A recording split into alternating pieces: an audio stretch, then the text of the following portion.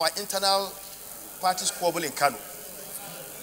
What we did yesterday and the day yesterday was to go out for campaign in respect of our local government election.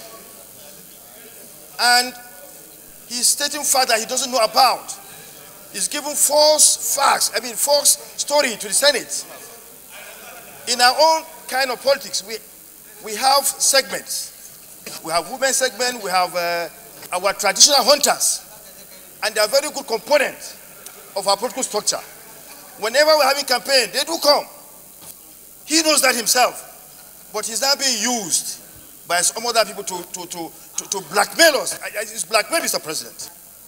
By stating what is not true, giving facts, giving stories that is not true to this August Senate, Mr. President. We never fought anybody. Nobody fought. Nobody killed anyone. There was no quarrel even yesterday. Yet, he's bringing stories that undermine our own political structure in Kano. This is not fair. When you come to the floor of the Senate to undermine the structure, the political structure, the political organization of a fellow senator, I think it's unfair. You need to call Isahama to order. This is not fair. And when you do this, tomorrow I'm going to bring a motion in respect to what is happening in your states. I will do that, Mr. President. All right, thank you.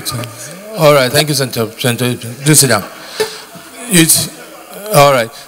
Senator Rabiu Kwankwaso, I have noticed you are now contributing to this discussion. Do you have anything to contribute?